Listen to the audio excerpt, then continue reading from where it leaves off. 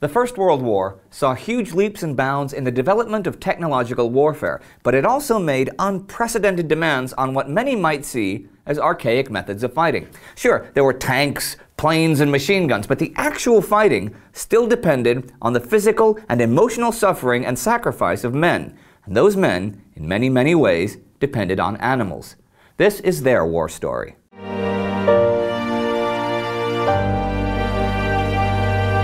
I'm Indy.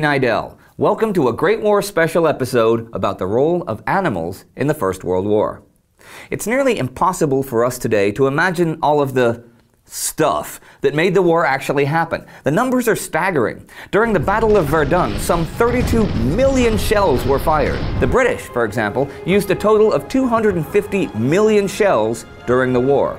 But while these were at some point transported by rail, truck, or boat, hundreds of thousands of horses, donkeys, oxen, even camels or dogs were also needed just for transport. Field guns were pulled into position by teams of 6 to 12 horses. The dead and wounded were carried off in horse-drawn ambulances. Men at the front needed supplies, and these were often also transported on 4 legs. Even if you just look at the British Army, which was the most mechanized of the warring forces, it was largely dependent on horsepower. That army, by the end of the war, had nearly 500,000 horses, which distributed 34,000 tons of meat and 45,000 tons of bread each month for the troops. But remember, those animals themselves also needed feeding and watering.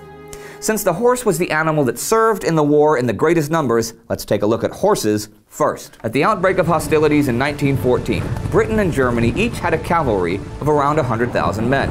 These men obviously required a significant number of horses. Now, it's important to remember that at that time, all senior military personnel believed in the supremacy of the cavalry attack, the charge. No one in Europe was contemplating the horrors of trench warfare, but very soon, like within the first month, that changed, as the armies saw from bitter experience that the cavalry charge, pitted against machine guns in trenched positions and barbed wire, had become a relic of a bygone era.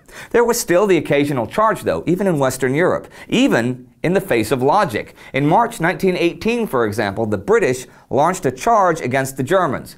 4 out of 150 horses survived. But horses were still of primary importance, and compared to the early forms of motorized transport, were reliable. So they were used to the point that a total of 8 million horses died in the war, and horse fodder was, for some nations, such as Britain, the single largest commodity shipped to the front. This in itself caused crises. In 1917, Allied operations were threatened when German submarine activity restricted the supply of oats from North America. However, Germany was facing an even worse fodder crisis herself. Sawdust was often mixed in with the horses' rations to ease hunger, and many animals died of starvation. Horses were also used to boost morale. There were loads of recruitment posters that featured the bond between man and horse. But while they may have been a morale booster and an invaluable aid in transport, there were downsides to having such a large equine population in your army. The main one being the difficulty of maintaining standards of hygiene around horses. Think of all the horse manure that was pretty much everywhere, but especially on battlefronts, which of course was a breeding ground for disease. Manure was supposed to be buried, but in battle conditions, this was often impossible, and often, even burying the corpses of horses was impossible. Shelter was an issue too. Most horses were simply attached to a picket line without a roof over their heads. In the winter, this meant that they were subjected to the freezing elements. Their winter coat was most often clipped short, so that any skin diseases could be easily detected. But this had the unfortunate side effect of taking away their natural source of warmth. It's pretty safe to say that the horses were suffering right along with the soldiers, and many of them died from the facts of life on the front, from exhaustion, drowning, bogged down in the mud, falling in shell holes. They endured poor feeding and care and poison gas attacks that ruined their lungs. Actually, when gas warfare began in 1915, nose plugs were improvised for the horses to allow them to breathe during attacks. And a bit later, there were even several types of gas masks developed specifically for horses, although many horses confused them with feed bags and destroyed them. A curiosity was that better bred horses were more likely to suffer from shell shock and act up when exposed to the sights and sounds of war than less well-bred horses, who often learned to lie down and take cover at the sound of artillery fire.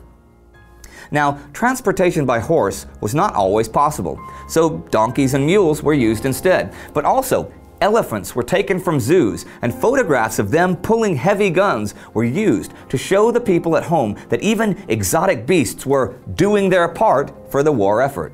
In the Middle East, camels were a common replacement for the horse as mounts for the cavalry. But the horse was invaluable in pretty much every arena of the war. Maybe not on submarines or fighter planes, you know what I mean. But they were far from the only animal that played a large part in the conflict, and here are a few others. Dogs. Really, dogs had a bunch of jobs in the war, especially in the trenches and no man's land. Actually, it's estimated that by 1918, Germany had used over 30,000 dogs in the war, and the Allies on the Western Front had used 20,000, including the most decorated and highly ranked service dog in military history, the American dog, Sergeant Stubby.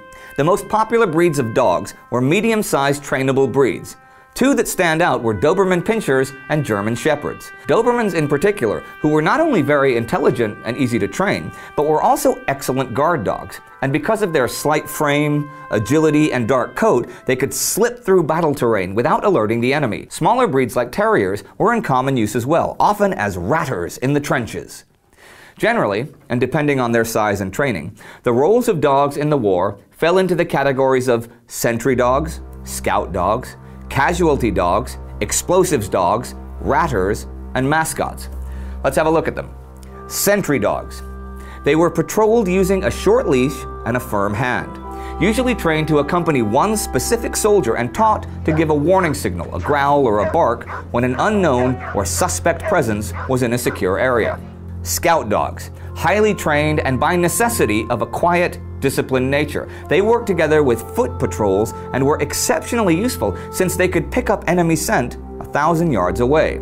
Unlike sentry dogs, they did not give an audible signal, but would stiffen and point their tails to indicate that an enemy was coming closer. Great for avoiding detection. Casualty dogs, also known as mercy dogs. First trained in Germany in the late 1800s, they were soon used throughout Europe. Their job was to find the wounded or dying on battlefields. They were equipped with medical supplies so wounded soldiers could help themselves and tend to their own wounds. They were also tasked with keeping the more gravely wounded soldiers company as they died. Messenger dogs. These proved to be as reliable as soldiers in the dangerous job of running messages. In many ways, they were actually better than humans. People were large targets, weighed down by uniforms and equipment. Vehicles broke down. Phone lines were easily damaged. Dogs were fast and could go over pretty much any terrain. Mascots. For men stuck living the horrors of trench warfare, having a dog was a psychological comfort that could relieve, even briefly, the everyday suffering of the war. Actually, little side note here. It's said that Adolf Hitler kept a dog with him in the trenches. So dogs were very much a multi-purpose animal in the war, but one animal that had a specific role was the pigeon. Telephones broke down, and radio was still in its childhood, so pigeons were essential for relaying messages. Actually, in Britain, killing or wounding a homing pigeon was punishable by 6 months imprisonment. That's how much they were valued. One pigeon named Cher Ami, dear friend, was awarded the Croix de Guerre avec Palme for her assistance in saving 194 American soldiers trapped behind German lines in 1918. She made it back to her loft despite having been shot through the breast, blinded in one eye, covered in blood, and with a leg hanging on only by a tendon. She was only one of the 100,000 homing pigeons used to carry messages to and from the trenches between 1914 and 1918. Where other methods failed, pigeons had a success rate of 95%. The Germans eventually began to bring hawks to the front lines to hunt the homing pigeons. True story. It's something that is easily forgotten when you think of the war, that in addition to the millions upon millions of fighting men, there were millions of animals serving their nations in conditions as bad or even worse than those of the soldiers. It's something that was not forgotten by the men of 100 years ago, though. And while it might seem silly to some today to give an animal military honors, It might not seem as silly if that animal had saved your life, your comrades' lives, or won the day for you, perhaps at the cost of its own life. Any sort of survival for the men in the Great War would quite simply have been impossible without the four-legged or feathered soldiers. So what do you think about animals, the role of animals in the Great War? Let us know in the comments section below. And if you want to know more about the horrors of the actual trenches for the soldiers who actually fought there and were so reliant on animal support, click here to check out our special episode about trench warfare. Don't forget to subscribe. See you next time.